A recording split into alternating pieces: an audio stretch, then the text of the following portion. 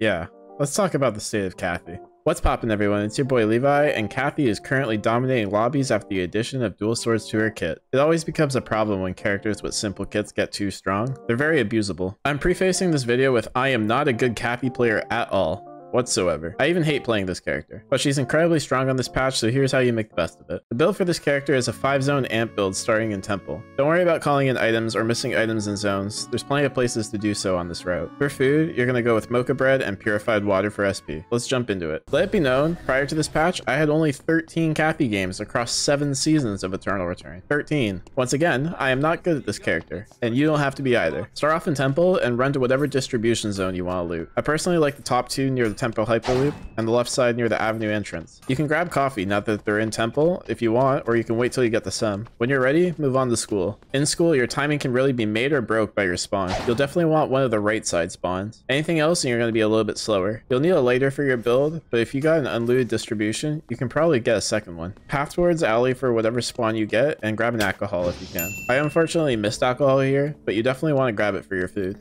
In alley, you don't need a ton of items, so don't worry if you're looting behind someone. The only item you really need is a hammer, and it's not a big deal if you don't get it. As long as you don't miss other items, you can call it in. There's also 3 chickens on the left side of here in alley, so you can grab your leather. If you didn't get the extra layer in school, no worries as well, you can try again here. Drink one of your waters and turn the other into boiling water. If you don't get a lighter, no worries, just make ice water in Sem. You can skip across here if you want and grab it in chapel later, or you can skip the chain and grab it in Sem. Now that we're in Sem, make your mocha bread if you have it. If not, I would kill the chickens in chapel for meat and make burgers, unless you rode oil off the bat, and then you can make fried chicken like me. Iced water and iced coffee can both be made for SP. If you did miss a chain in alley, you'll probably need 2 distributions in Sem here to find it, but if not, move on to chapel. And chapel is our last zone, really. You technically can miss a piano wire here and still be fine, but I'll explain that in a little bit. The build is pretty fast for a 5-zone build. If you're feeling it, you can go for tree. But I personally feel like a lot of the matchups here aren't very good for Cathy. Hayes, Adina, even Daniel don't feel really that great this early on in the game. If you do get a tree, make L and Z. I like to head over to Uptown and grab the bears there at night 1. If you miss piano wire in chapel, you can also grab one here in Uptown. If the meteorite is also spawning in Uptown, grab that instead of the bears. Also, don't forget to pick a fight with a Tia and miss all your abilities. Don't worry, you'll still get the kill. Use the meteorite for Cabana.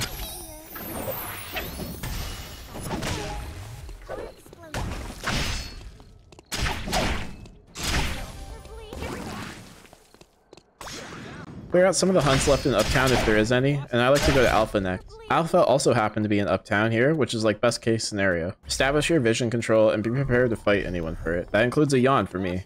Like always, don't forget to miss your ult. One of the best parts about Cathy being dual swords is that it gives her an extra dash. It really helps when you whiff everything.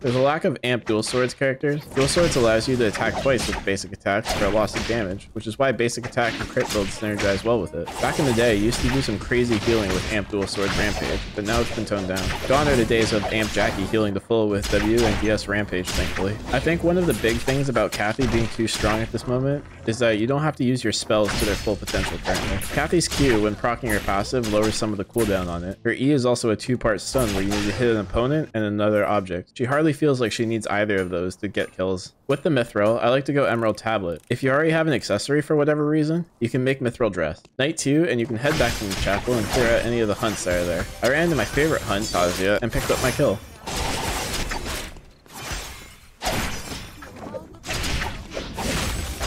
You can also call in a tree with console to make L and Z. I had enough credits here to call in a force core, but normally you won't have 4 kills on day 2, so that I called in a tree instead. Or maybe you will. This character is kind of busted. Our next point of interest is Omega.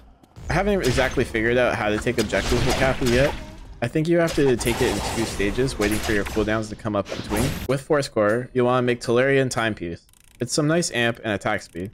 You also get access to Vigor. You know, the good stuff. Once you got your transitions, it's time to do Wick. And you guessed it, do it poorly. Please don't do what I did and almost die to her. Luckily, no one was around me to kill me. This is why you always show up at Wick, even if you don't have the intention of taking it. Because if something like this happens, it's literally a free kill for you. As always, we want the sum of best parts with our blood item. Typically, you would go Taproots for the cooldown reduction, or Necronomicon for the healing reduction and Amp. But I already had Glacials and Emerald Tablet, so I went Opera Mass. I actually didn't realize that Opera Mass has 65 Amp on it. Feels like a lot. Now all that's left is to murder the entire lobby, smile. And at this point, hitting abilities are just a side bonus for Cathy. As long as you get your passive and your ult, you basically guarantee yourself a kill. Here's a fight with Yuki where I missed W and E, and proceed to do half of Yuki's health with basic attacks and Hex. I ult to gap close, and the Yuki overpredicts my Q and I kill him for it.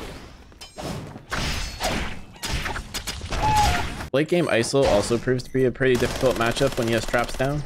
Well, difficult if you don't really know the character that well. I really wasn't expecting to just raw ult him for most of his health, but W into ult plus Hex plus bleed was enough to kill him. I hit 2 spells and killed him from full, and I used one of my main spells to gap close. The character's really balanced. Final fight here we go. It's another Yawn, who pretty sure, if you couldn't tell at this point, didn't stand much of a chance. No hype final fight, unfortunately. I just W him down Bleeder Jackie style. I imagine we're going to see a minor Cathy nerf next patch.